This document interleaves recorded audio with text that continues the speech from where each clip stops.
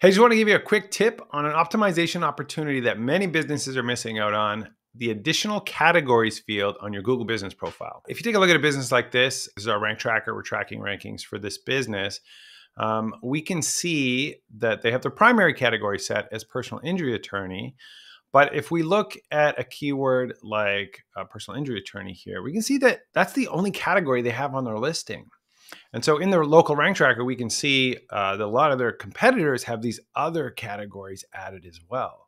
So you can think of every additional category as an additional optimization opportunity. Using something like the Whitespark local rank tracker, you can see all the categories of your competitors and identify different category opportunities that you can add to your listing as well.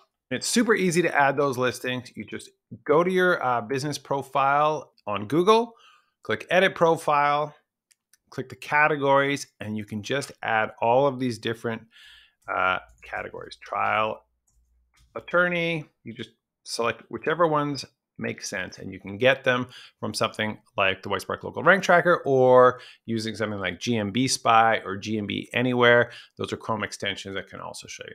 So just a quick tip. I hope that was helpful. It's just a really easy way to be able to rank for more terms.